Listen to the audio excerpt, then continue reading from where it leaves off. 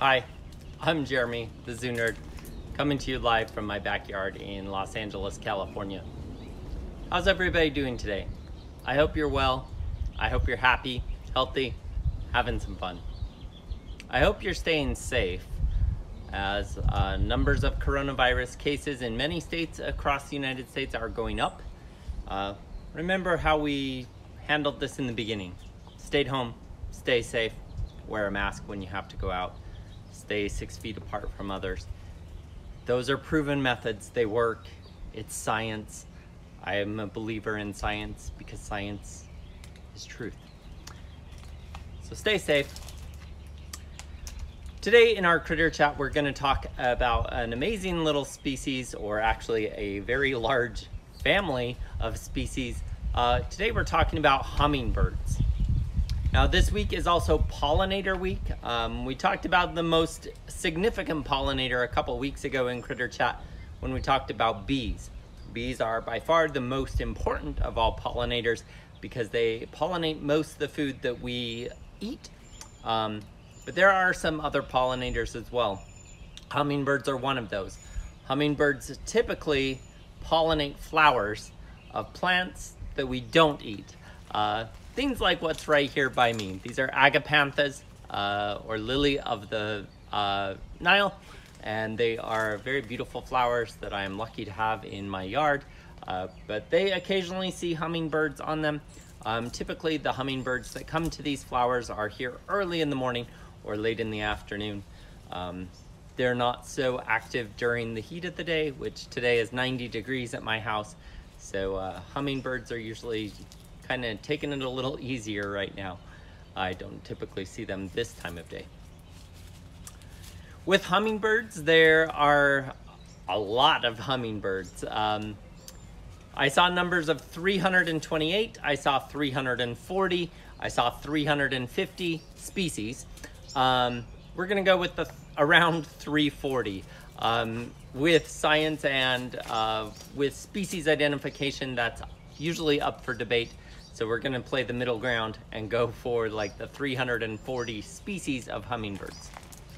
Hummingbirds are almost exclusively New World animals. So they live in the Americas, with many of them living in the tropics. South America, Central America have way more hummingbirds than Northern America.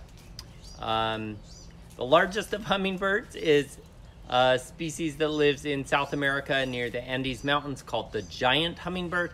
It is about 8.5 inches long, so that's pretty big for a hummingbird. The smallest is called the bee hummingbird. The bee hummingbird is only 2 inches long for a male. Males are slightly smaller in that species, and they live in Cuba. When we talk about weight of hummingbirds, the bee hummingbird, the littlest one, weighs half as much as that. Half as much as a nickel. So get a nickel, hold it. A bee hummingbird weighs half as much as that. So you could have 2 hummingbirds on your hand for that much weight. They are absolutely tiny birds. So they have a skeleton, they have bones, they have feathers. Most hummingbirds weigh about 4 grams. So they're about the weight of a nickel, or a little bit heavier than the weight of a nickel. So pretty light weight. Hummingbirds live in a wide variety of habitats. They live in deserts, they live in mountains, they live in plains, they live in forests. But like I mentioned, most of them live in the tropics, or for at least part of the year live in the tropics. Many hummingbirds are migratory and move depending on the time of year. Their long, slender bills are specially adapted to collect the nectar from flowers. All hummingbirds eat the nectar of flowers, and they also eat some other things. We'll get into that in a minute. But they have a very long tongue that is actually split, and that helps them to collect the nectar or the sweet juices inside the flowers. Plants that are trying to attract hummingbirds typically have bright colored flowers, reds, oranges, sometimes purples, and they usually contain nectar, which is that sugary sweet juice that's kind of inside the flower. Most flowers that attract hummingbirds are also longer shaped. So they're kind of like a trumpet shape, where the hummingbird has to really put its bill into the flower to collect the nectar. They also eat a lot of insects. The insects hummingbirds go after are usually the little tiny guys, things like fruit flies, gnats.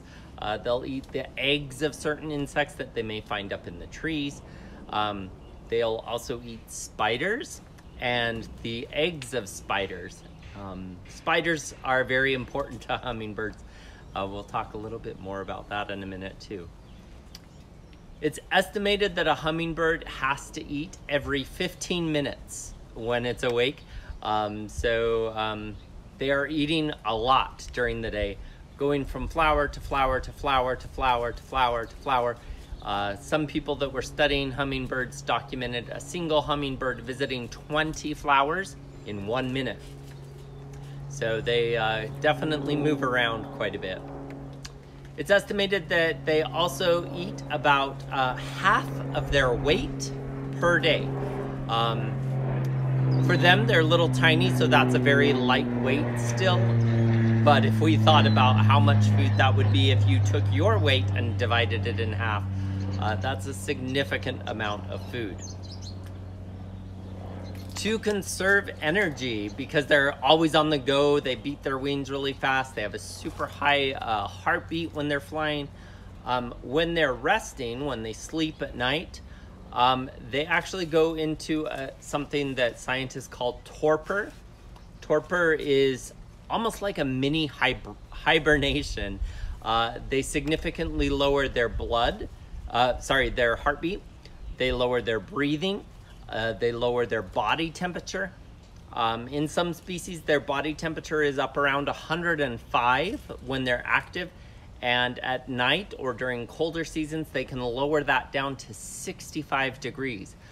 So they definitely cool off a lot. They almost become like in a trance-like state, very, very deep sleep. And that helps them to conserve energy. Also, if you've ever looked at a hummingbird, their feathers are a little tiny. Their feathers don't insulate them very well. So it's hard for them to maintain that high body temperature when it's cooler at night. And so that allows them to use less calories to maintain that. They are masters of flight. They can typically beat their wings 70 times per second. But when they're diving, when they're moving really fast, and you may have seen this, they actually are beating their wings 200 times per second.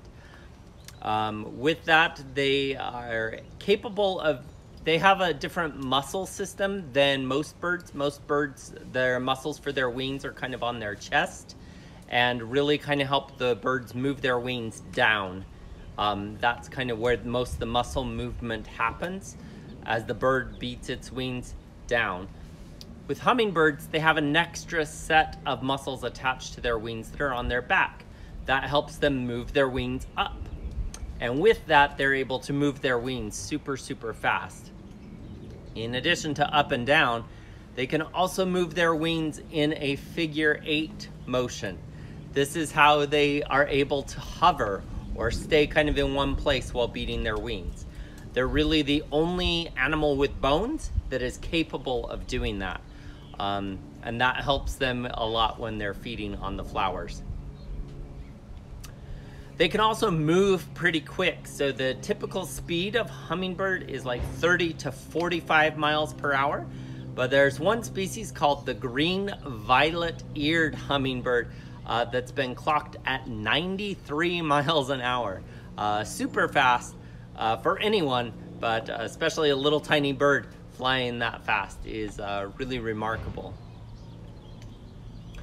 In addition to being able to hover in front of flowers when they're eating, they can also move backwards. They're the only bird that can fly backwards, and they can fly upside down.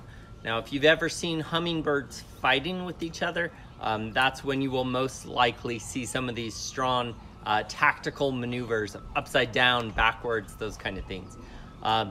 If you are lucky enough to have hummingbirds around where you live, take a moment and watch them, and you'll see some of this crazy flying that they're capable of.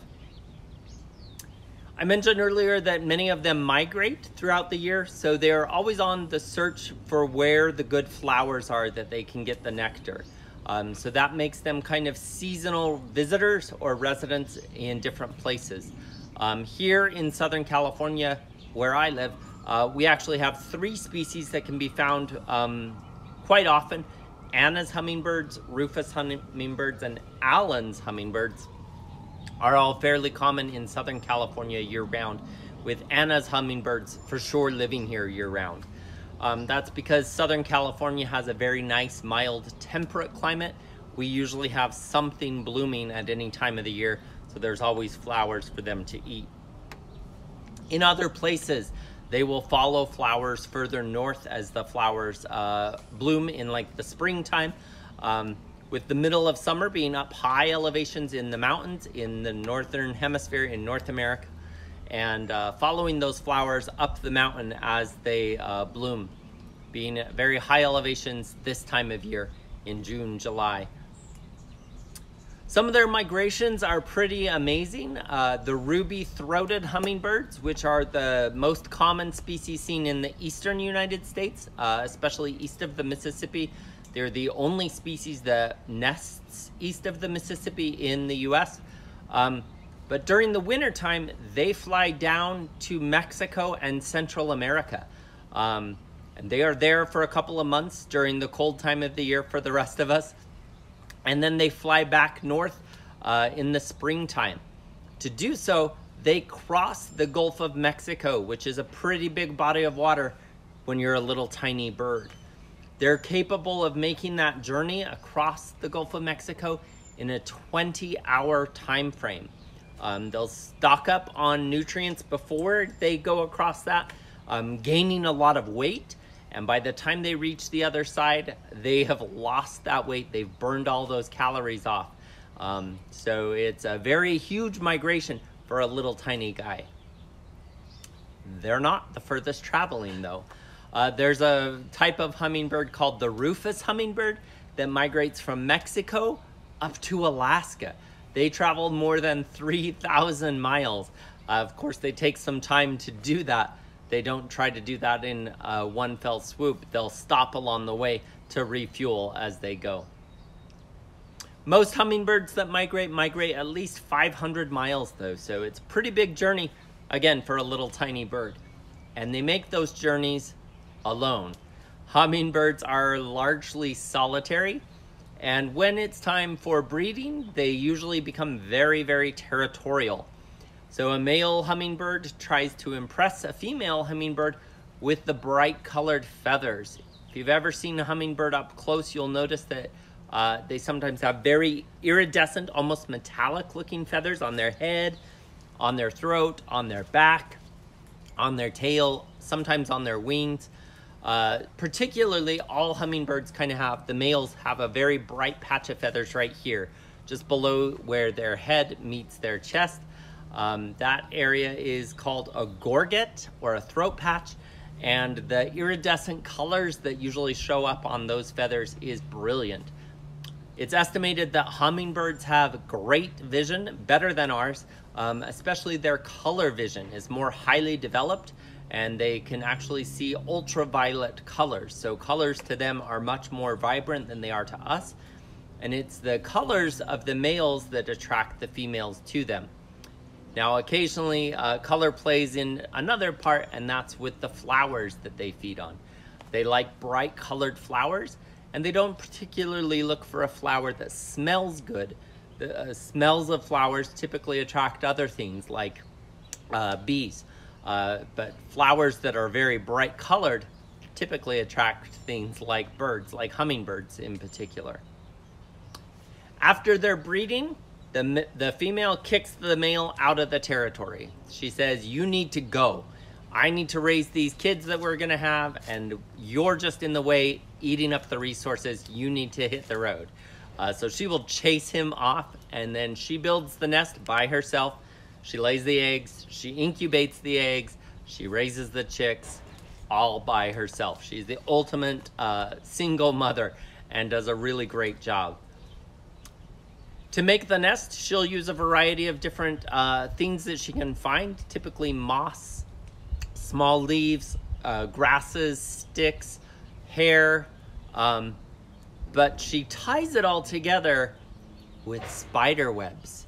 She'll collect spider webs and weave the spider web silks in between all those other materials to hold that together to make it a solid chunk and to attach it to a tree or a branch.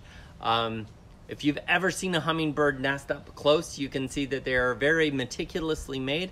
I found one in my yard a couple of months ago after it had been very windy. One fell out of some of my trees that are just above me. These trees above me are called bottle brush trees. They're excellent for hummingbirds. They get bright red flowers in the springtime. The branches are also super close together, and that's what hummingbirds like when they're building a nest. So I typically have quite a few hummingbirds here in the springtime in my yard. With these spider webs, they weave that nest super tight to the tree, and that helps hold it in place. And then she will lay 1, usually 2, on rare occasions 3 eggs. Those eggs are tiny. They're like the size of a pea. And she will sit on those for between 2 to 3 weeks to incubate them. And then once those hatch, she'll feed her chicks. They grow really quick. Typically they are ready to fly in less than a month. So they grow up really quick. And once they're big enough to regulate their own body temperature, she no longer sits on the nest to sleep at night. She'll sleep nearby on another branch so she can still protect her babies, but not take up their space in that little tiny nest.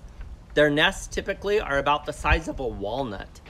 So super tiny little nest, because they're super tiny little birds.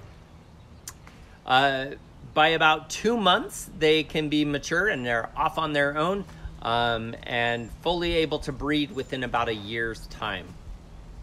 Most hummingbirds live kind of in that 3 to 5 year range, with some of the bigger species living a bit longer. Some of the bigger ones can live up to like 10, maybe 12 years. And there's a couple individuals in like a zoo setting that have lived to be 14. That's the record for hummingbird lifespan, which is pretty incredible considering how tiny they are. That's a pretty long time. With hummingbirds, they have a lot of different predators. So a lot of things will try to eat hummingbirds. Depending on where they live, that's going to be different things. So in the tropics, there's going to be all sorts of things up in the trees that may try to eat them when they're nesting. Things like snakes, bigger lizards, some other birds will try to eat them. Here in the US, that's one of their biggest predators, are other birds. Particularly a very small little bird of prey called a kestrel loves to try to go after small birds like hummingbirds. Hawks, owls will both go after hummingbirds. If they're near water, there's some kinds of fish that will try to jump out of the water and eat hummingbirds. Frogs will try to eat hummingbirds. Spiders are capable of catching a hummingbird in their web and eating the hummingbird, especially in the tropics where the spiders are a bit bigger. And there's another insect that really specializes in trying to hunt hummingbirds. Again, more so in the tropics where they're a little more common. But there's a type of praying mantis down there that is excellent at catching and eating hummingbirds.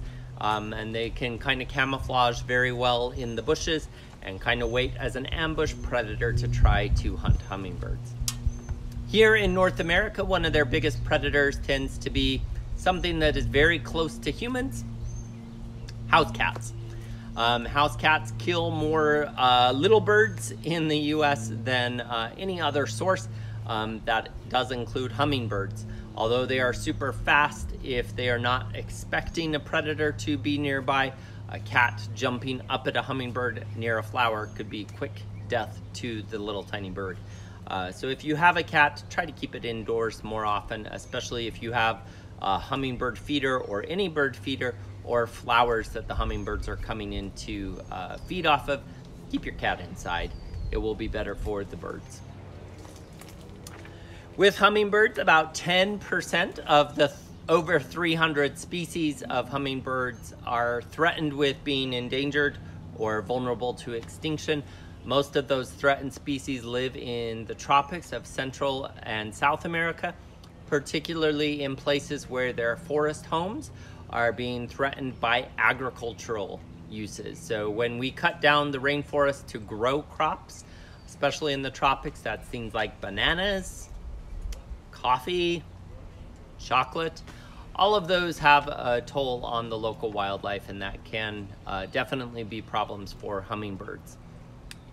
In the early 1800s and 1900s, when people became very fascinated about hummingbirds and their bright colored feathers, a lot of people were collecting hummingbirds and keeping them stuffed in little boxes in their houses and collecting them for their bright feathers.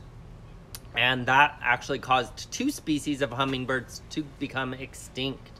Luckily, people stopped doing that, and no hummingbirds are super close to being extinct today, although some of the tropical species are more threatened. Most of the species in the US are actually doing quite well because people who have yards and gardens love to see them around and are doing a pretty good job at either planting flowers that they like or putting out hummingbird feeders that attract the birds and give them some food. So hummingbirds in the US in general are doing quite well. If you want to help out with wild hummingbirds, particularly those in the South America, Central America areas, make sure any products that you buy are sustainably grown, especially coffee. Coffee can be grown in kind of 2 major ways. One, they clear all the land, plant just coffee on that land and grow coffee. The other way is called shade-grown coffee. So that's where they cut some of the bushes and trees out of a forest. They leave the tall trees. They grow the coffee under the shade of the tall trees and some of the other bushes and plants around. And that provides a home for many of those rainforest habitats and the animals that rely on those big trees or other bushes in the area. So next time you buy coffee, check to see where your coffee comes from. Check and see if you can find out a little more about how it's grown and where it's grown. That can make a big difference. Like I mentioned at the beginning, hummingbirds are very important pollinators. The way that they pollinate, they stick that very long bill into a trumpet-shaped flower. Inside of a flower, there's a little part that kind of sticks out. You'll probably seen this if you've looked at a flower closely, that has a little yellow, usually yellow, sometimes orange, sometimes other colors, dusty pollen on it. And as the hummingbird is drinking the nectar, some of that pollen rubs on the hummingbird's head. And then when the hummingbird visits another flower of that same species, that pollen on its head interacts with the part of the flower in the next flower, and that pollinates or helps the flower to reproduce that plant. So very important pollinator. Bees pollinate in very similar way, although the pollen sticks to the bee's legs. Check out my critter chat on bees if you want to learn more about pollinators, and I'll see if I can maybe do a pollinator species tomorrow too. I'm still up for debate as to what I'm going to talk about tomorrow. That's what I have to share with you today about hummingbirds. I hope you enjoyed it. I'll be sharing some more video and other information on Facebook, so check that out later today. And as always, feel free to like, share, follow, and subscribe to all of my content on Facebook, Instagram, YouTube, and on my website, jeremythezoonerd.com, where all of my critter chats and many photos live. So check that out when you have a moment. And until tomorrow, be happy, be healthy, be safe, stay home, wear a mask. See you tomorrow. Bye.